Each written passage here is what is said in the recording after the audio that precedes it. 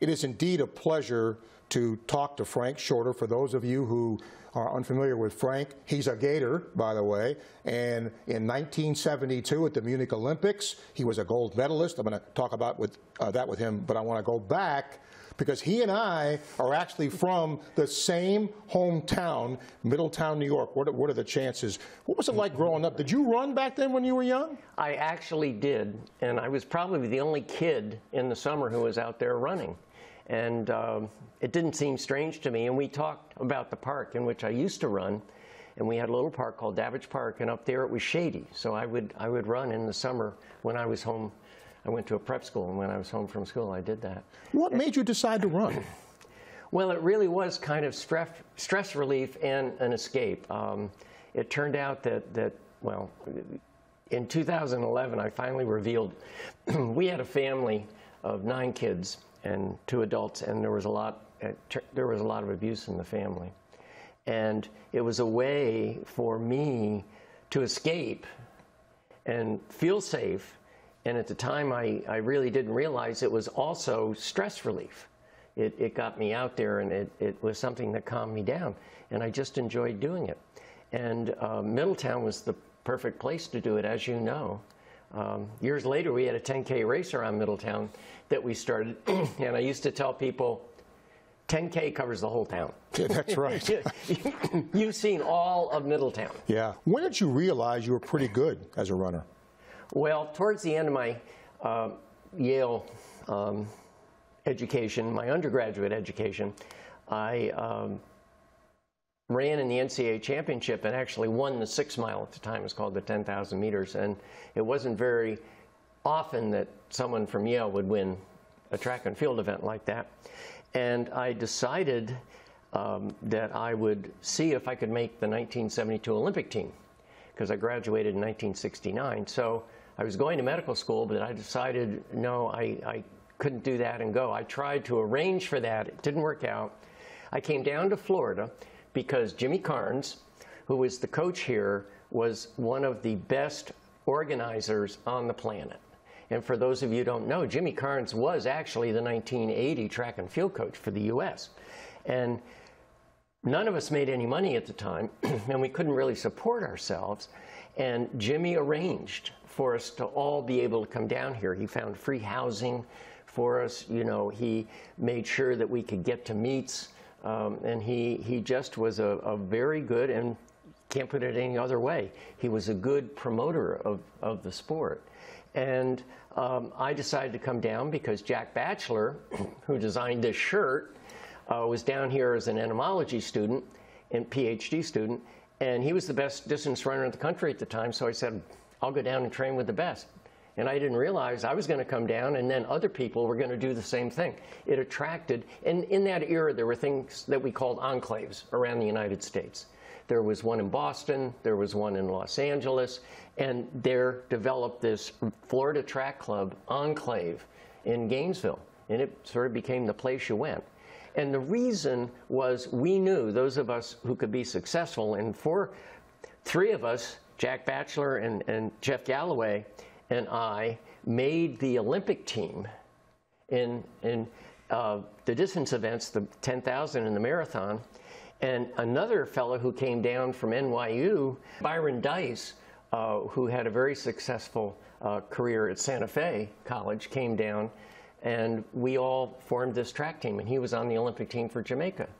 And we realized that when you get together in a group like that and work together and support each other, you all get better than you would ever trying to do it on your own.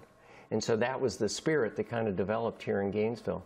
So this is the 50th anniversary reunion of all those people who were down there, were here 50 years ago, who had the goal of getting to the Olympics, and lo and behold, many of us did. Speaking of the Olympics, what's your memory of Munich?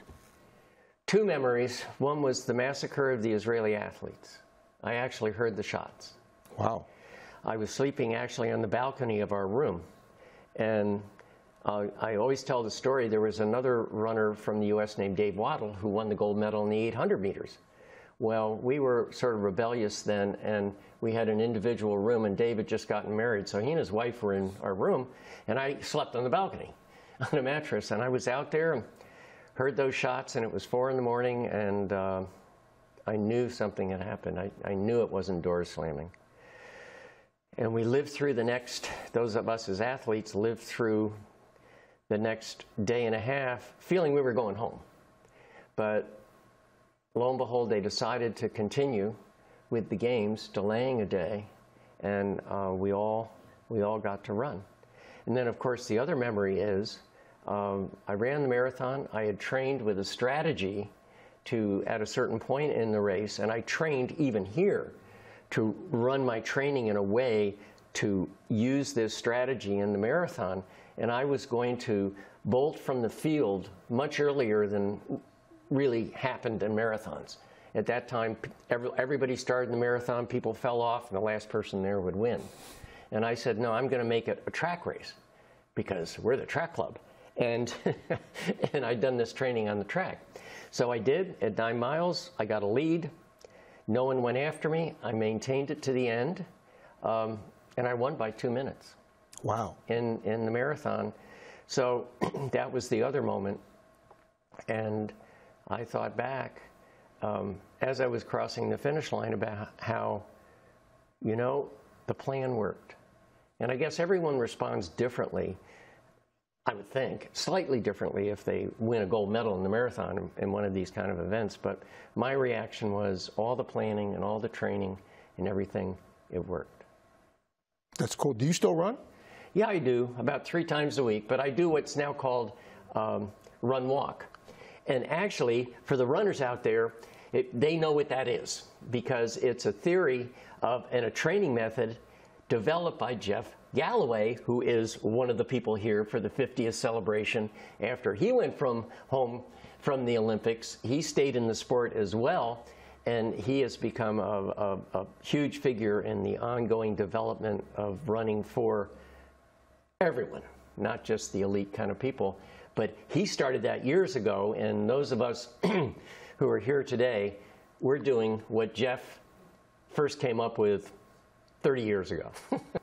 Let me end with this, Frank. I have read where training here in Florida in Gainesville in the heat didn't bother you. Is that true? True, absolutely true. We all have a range, and my performance range is in the higher degree of temperature area. I actually did a race here, and again for the track nuts, as we call them, running the 10,000 meters anywhere around 28 minutes in an international competition is considered pretty darn good. I went to an all-comers meet here in Gainesville and ran a 10,000 meters in 92-degree heat and 90% humidity and ran about 8 seconds over 28 minutes. So, you know, I run well in it. And I think I would encourage all the athletes out there who are runners or in other areas, cycling, whatever, you have your optimum range. And when you find that, be happy with it and work on that. Don't work on running in the cold if you're me, because you're not going to get much better at it. It's been a real pleasure to talk to Frank Shorter again. 50th anniversary of the Florida Track Club, and of course, 1972, the gold medal in Munich. Frank, a pleasure. Thank you for doing it. Thanks.